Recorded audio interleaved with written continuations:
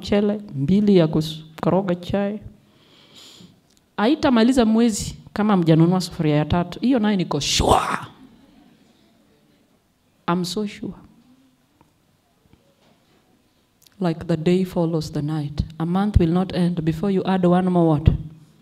Sufuria. Sasa watu wa TikTok wanaenda kusema that SDA pastor says you can start with 2 sufurias. A family should be essentially a product of marriage. For it is within the confines of marriage and family that godly children are raised. Single people that are here will tell you how difficult it is to raise children single-handed. They could be the owners of those Prados you see there. And when a young girl sees a woman in her Prado and sees that son seated on the co-driver's seat and she has this good handbag, and the way they are dressed, she's tempted to think, I can have my own job and a good money and I can have a child without a man.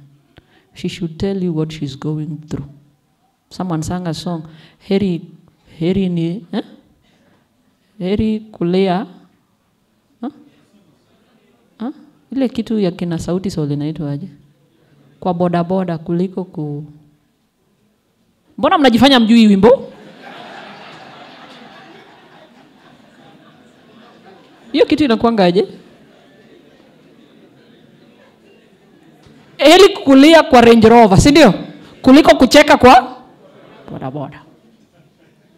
Akikwambia machozi yenye yanatoka kwa hiyo Prado yake. A young boy asked his mother, this guy that keeps coming to see me in the house, that is my father, is he your husband? The mother says no. Of course, that is a biological son, father to the boy. But he's a man with a family out there. But once in a while, he comes to check on this boy. So he asked, can I ask you a question? This man that claims to be my father, is he your husband? Mom said no. So if he's not your husband, there's no way he can be my father. It's not easy. Let us just accept we have missed the mark.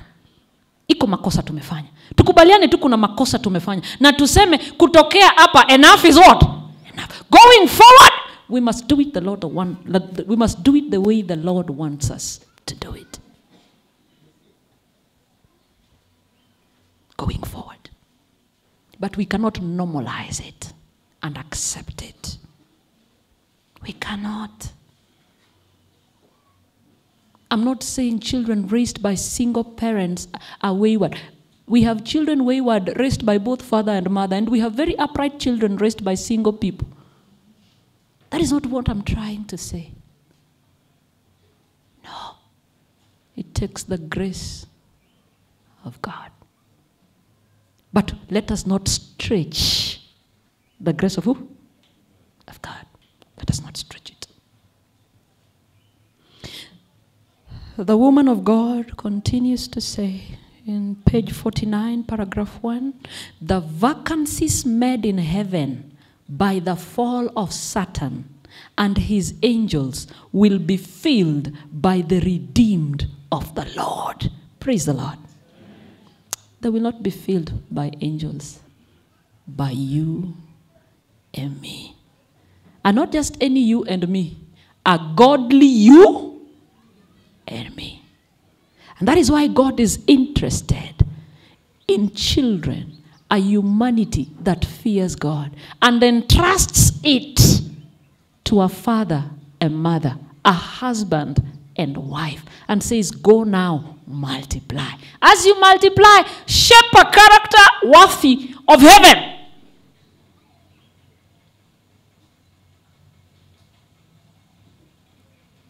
So I'm asking again, are you gathering with God or you're scattering abroad? Are you on the same lane with God? Or you are scattering abroad? Abroad means you married for money. Abroad means you married because time for marriage came. Abroad means niliona watu kwetu wameenda wote na mimi nikaenda. Abroad means, hey, see the reasons people give you why they got married. I married for financial stability. I married for sex. Those are some of the reasons I've sampled in churches I go. And they'll tell you, Mr. kudanganya pastor, mimi niliona nikizunguka sana nitakuwa mgonjwa, nikaamua kupata mtu. They married for sex. Married people will tell those who are not married, if you are left with that thing as the only business to do your entire life, utatamani kurudi kwenu. Sindio ama sio sindio?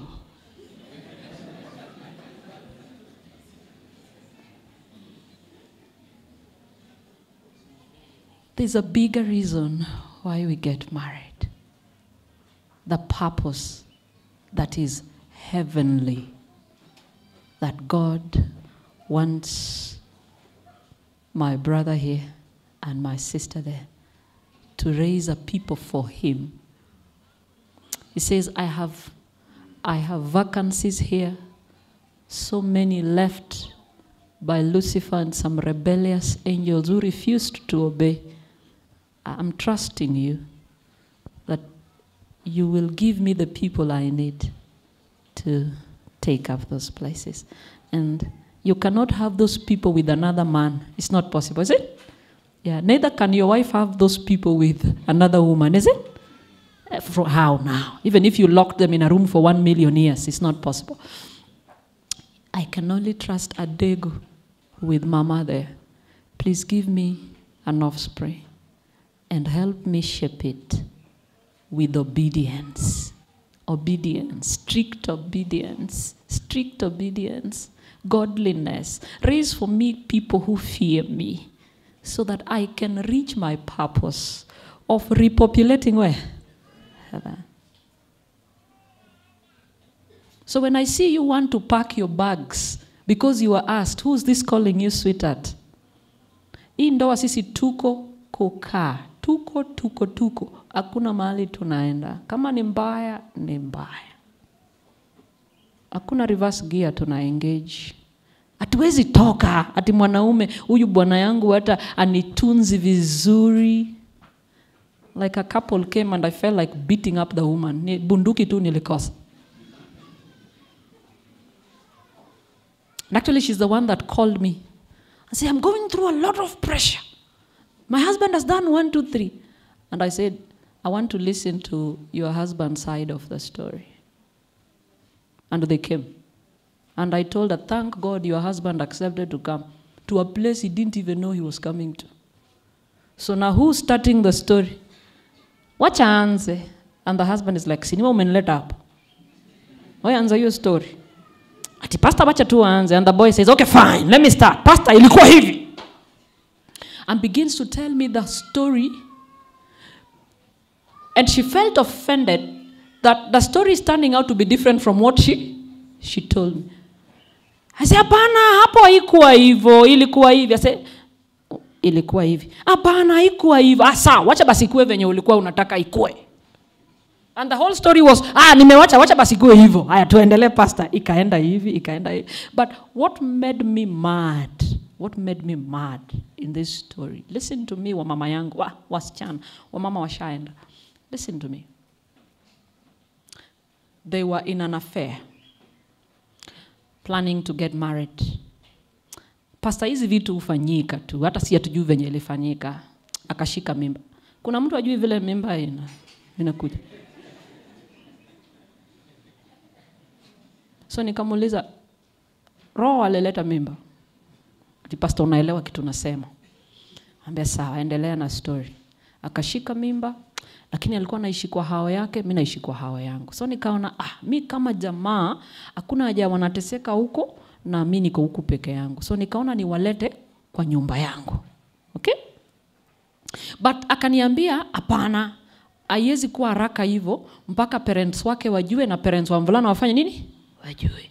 So they went to kwa kina msichana, kwa kina mlana, you know how all those things happen. But they agreed they stayed together as they processed that. So this man, this is a man. This is a man who's invested heavily and has not yet married. So say there's no point we pay rent. Why don't we go to ile shamba niko nayo, tujenge hata kakitu tuanze kufanya nini? Kuishi. The girl tried to protest.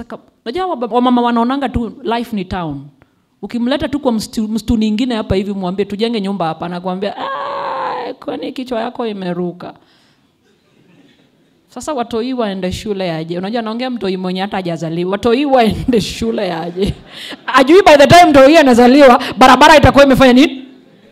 Yeah, I was here in May. There was no tarmac. Today I was like dongi. Yeah. And that was 2019. Yani kuna wamama wako short-sighted kabisa. So finally she agrees.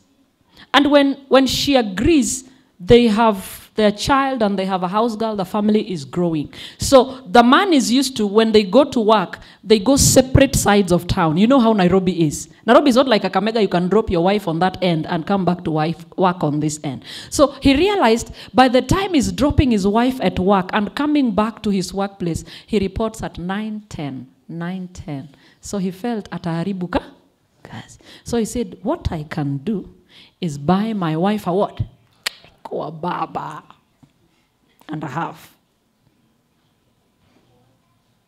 So he bought her a car. And he says, I taught her how to drive. And then after teaching her, then when I wanted her to be confident. So for 2 weeks, I wanted her to be driving herself. Okay? So he offered, risking his work, just to make sure his wife gets to work safely. And then when I felt she was confident, nikawachia ye gari. So kwa boma iko magari ngapi? 2. Asubuhi watu wakitoka, baba anaenda chwa, mama anaenda chwa. Sasa na mafuta umewekewa mafuta full tank. So this girl goes to work and comes back, and then hata kurefill, hawezi refill. Akarudi akapark gari kwa boma. Asubuhi wanataka kuenda job. Before the refilling. When she went to work one day, she got into some accident. And then the man says, hey, sasa utafanyaje? Tukianza kuprocess insurance, ita take long. So what we do, uko na kitu kidogo, niongeze na yenye niko nayo, tutengeneze hii gari, alafu iendelee kukusaidia. And the girl says, how much? And he said, about 100,000. And the girl says, I can make it 200. Okay? Pastor nilingoja hiyo 200. Sikuiona. Nikaamua tu kujikakamua kama mwanaume. Nikatengeneza gari. Sasa nikarudisha gari kwa boma. Nikasema, kwa vile siko sure imetengenezwa aje, wacha nimpe ile yangu, mimi niende na gani? Yake. So the girl went to work, full tank, never fuels, came back, akaweka gari kwa boma hivi. Asubuhi kufika watu wanaenda kazini, jamaa anaona amepanda gari yake. Ndiye anataka kuenda nayo kazini. So the guy is asking her, si nafikiri nilikupatia gari? And she says, mimi najua mwanaume anafaa chunge bibi. Hiyo gari haina fuel. Ai. Yaani ubongo yako ni maziwa lala tu hiyo.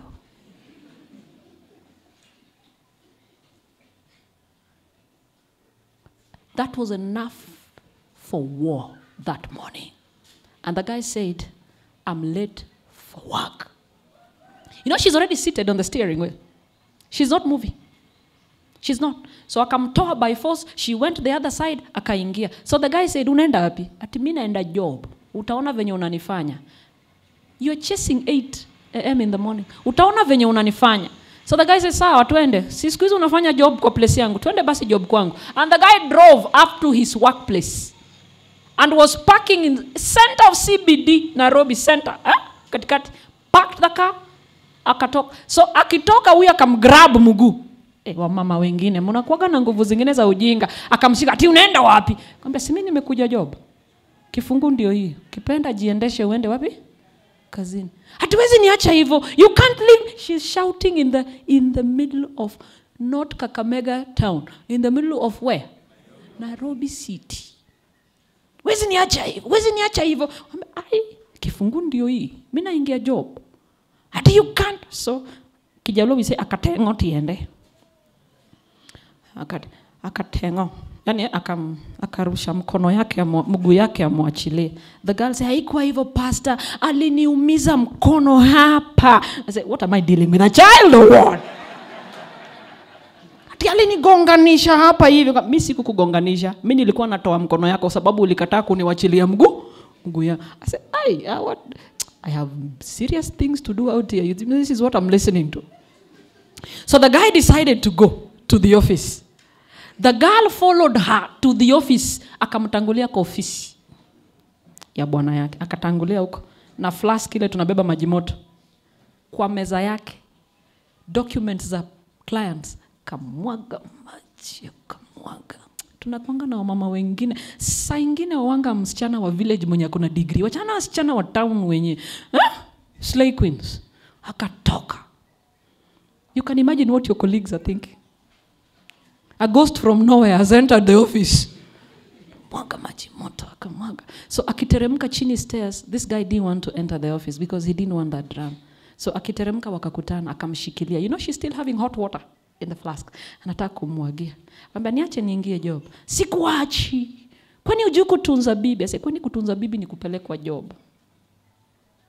Wakavutana stairs and people are passing, clients are passing, colleagues are passing, time ya kazi pia inafanya nini? Inayoema. And then akaona mtu akitoka hivi juu, colleague wake. Akamwambia, "Hey, nini umebeba?" Kakashtuka. He went into the office and the girl left. No, he didn't go into the office. He went back to the car because he was embarrassed to go to the office. Just went downstairs, went to the car, sat there. And the lady followed him there. And he told him, ona venye unafika nyumbani na nisikupate kwa nyumba yangu jioni. So that was the war up to the time they came, because they were now separated. Okay? Are we together? That is not why we get married. Now, if that is the reason for your marriage, and then they got into, ati pastor hapana anadanganya, huyu mtu alikuja kwetu kulipa mahari. Imagine anakuja, anaanza negotiations na 100,000. So I asked her, Mama, are you normal? So I asked her, kwani ulikuwa unataka anzie wapi? Ati pastor, the boy tells me, pastor, mimi nilimuuliza, nikamwambia naenda kuona baba yako. Niambie wanaweza taka how much? Akaenda kaongea na baba yake akamwambia 2 million. Nikamwambia hata wewe unajua kazi nafanya, siwezi pata 2 million. Kitu naweza pata ni 300,000. So wakakuja negotiation. Pastor, wewe unajua vizuri kama mtu ako na 300,000, huwezi anzia negotiation na hapo 3, unaanzia na 1. So the girl is offended. How could he come to her home, start marriage negotiations with how much? So nikamuza, msichana umerogwa? And she says, Pastor, mimi nimeenda rurashio mingi. All my friends have been married with big cars coming into the... I said, hey, are you seeing the women we are raising? Those are the girls we are raising. Those ones. Small-minded. Small-minded. And I told her, do you know your worth? Do you know you're not even worth 2 million? Your price, if you were to tag your price, is priceless. Why are you frustrating this young man for a dowry that he will turn you into property? Tulifika hapo aje? Tulikuwa tunaongea your purpose for what? Marriage.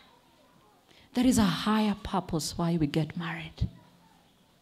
The Lord wants you to raise a people for him.